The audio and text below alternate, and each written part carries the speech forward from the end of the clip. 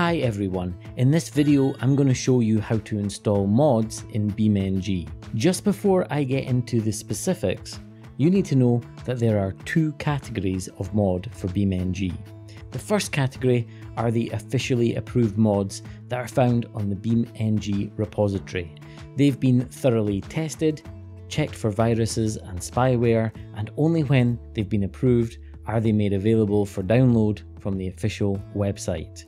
The only downside to these mods, as far as I'm aware, are the fact that real-life cars like Mercedes, Ford and Tesla are not allowed due to copyright laws, and the same goes for real-life tracks. We can have lookalikes with different names, but that's about as good as we can get. So if you want the real-life mods, then you have to brave it by going to third-party websites. You know, the ones that your antivirus keeps warning you about. And you have to take responsibility for virus checking the files and of course installing them manually.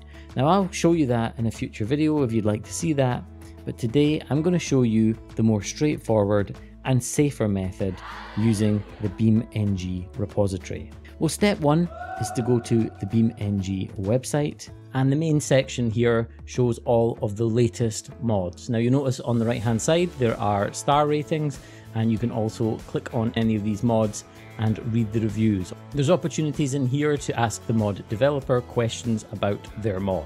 When you're happy with the one you wish to install, you have got different options. I would always recommend clicking the green subscribe button. This opens up BeamNG automatically and the mod will be automatically installed. To confirm this, once the game loads, click repository and we should see there that Volcano Canyon is being installed. Once that's done, we'll be able to go into free roam and you can see that the level is here ready to play on. Let me know in the comments how you get on, and I'd be interested to know some of your favourite mods. Which mods would you recommend for other members of the BeamNG community? Well, that's going to do it today. Thank you so much for watching. If you learned something, then leave me a like and of course subscribe if you're new. But most importantly, have a fantastic day and I'll see you in the next one. Take care.